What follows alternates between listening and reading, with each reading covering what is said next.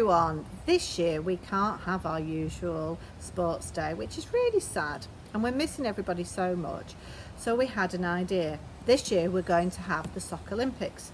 The Soccer Olympics can take place at home or in school. It's up to you.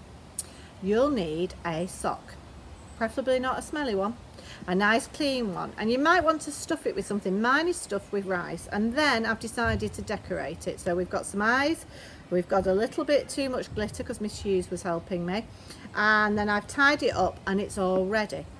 And in a little while you'll be able to watch some videos of our staff sharing the different activities you can do with the Soccer Olympics. We really hope you enjoy yourself and you record your scores for the different activities on the sheet that we've sent home as well. If you'd like, you could make a video or send us a photograph of you doing some of the activities so we can make a film of it that everyone can watch in our school. We hope you're all okay. We're really missing you, and we hope you really enjoy our special day for the Soccer Olympics. Are you ready? Get set, go! So I'm going to demonstrate the sock throw. So you need to start from the same place each time. So I'm going to use a stick to mark where my feet should go. You need your sock, and then you need something to measure with. So I've got a tape measure here.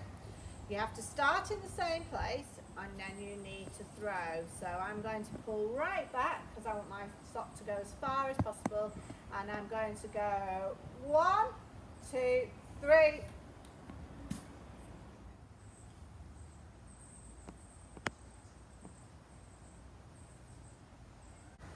So now it's time to measure. So I need to measure from my starting point to where my sock landed. So starting at 0, that's 1 metre. Might take some time. Sock has travelled 6.5 metres. Can you beat my score? Have a try. For this Olympics, we are going to do a hoop sock Olympic, where you'll need a hoop, you've got your sock, you can decorate your sock, and you will also need a tape measure. So you'll start off by placing the hoop as far as you possibly can. So, as I've demonstrated here, we are then going to have a go at throwing our sock into the hoop. That was super easy, so I will make sure that I am now pushing our hoop further away.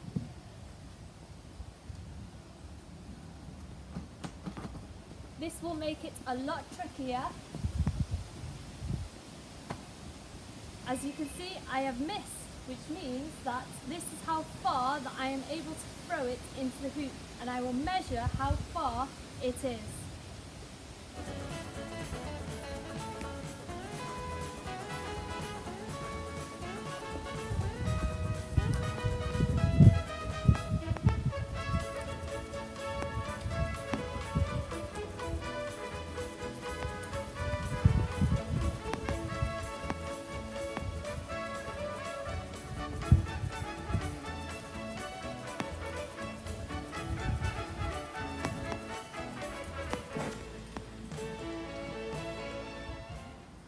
Is showing that I have thrown the sock from over here up to there about 330 centimetres.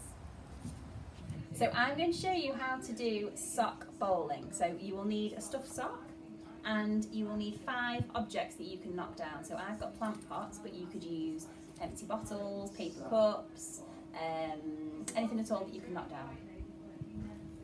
So you need to set your objects up, little spaces in between. You don't want them too far apart though, because the aim of the game is to try and get a strike, which is where you knock all of your objects down. So you take your stuffed sock. So the aim of the game is to knock down all of your objects. So you're going to have 6 goes, and after each go you need to count how many of your objects you knock down. And after your 6 goes, you'll add up all of your totals, and then that is your total score. So you need to stand back from your objects, hold your sock tightly, get the bowling stance, get a good arm swing, and throw your sock sock. So I got 3 knocked down there, so I'm going to write down 3 as my first score. Okay, so this is my last go now. This is go number 6. And I'm already at a total of 18. So let's see what my total will be after this go. Ooh, fingers crossed. Oh. So now my score is 21 because I've just knocked another 3 down. But I've not managed to get a strike. Welcome to Wimbledon 2020. As Wimbledon is not taking place this year, I've decided to bring the Soccer Olympics to the tennis courts. Your challenge is to see how many times you can keep your sock in the air without letting it drop on the floor. Welcome to the Soccer Olympics and bucket catch. So my sport is how many times can you get the sock into the bin in 10 goes. Find yourself a friend who's going to hold the bin, and then you're going to stand approximately 2 of your body lengths away from the bin, and how many times can you get into the bin in 10 goes. Are we ready? Yeah! Oh. Yeah! One more go for luck. Yeah! Yeah! Are the chords? Hi children, Mrs Patton and I are going to tell you all about our challenge. It's called the Rainbow Sock Throw. So Mrs Patton's going to tell the Key Stage 1 children what to do, and then I'm going to tell the children from Key Stage 2. So take it away, Mrs Patton. Okay, so you need your sock for this.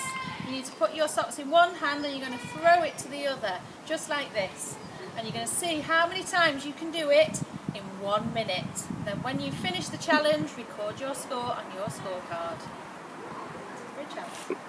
For Key Stage 2 it's exactly the same. You're going to get your sock in one hand and you're going to watch and throw it and see how many times you can do it, but just in 30 seconds. Remember to keep your eye on your sock and concentrate on where it's landing. Good luck, and then put your scores on the card. Hello children, so my challenge to you is how many times can you clap before you catch your sock? Are you ready? So you have to go 1, 2, 3, 4. Oh no! So I managed to do 4, so I can record 4 on my chart. How many can you do? Welcome to Sock Olympics. Today we're going to demonstrate sock taekwondo.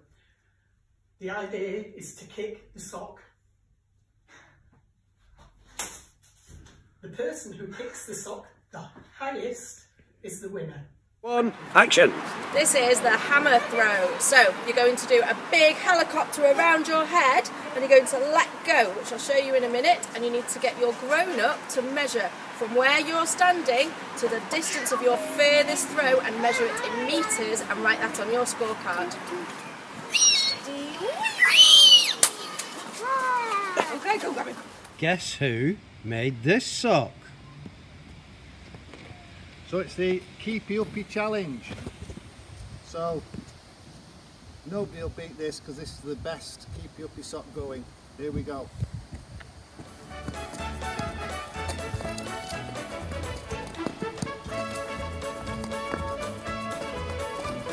Oh, 10.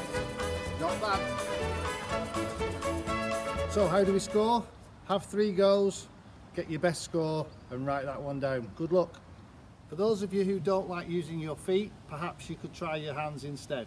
So patting it from one to the other and see how many you can get then. Same thing, 3 goes, highest one count.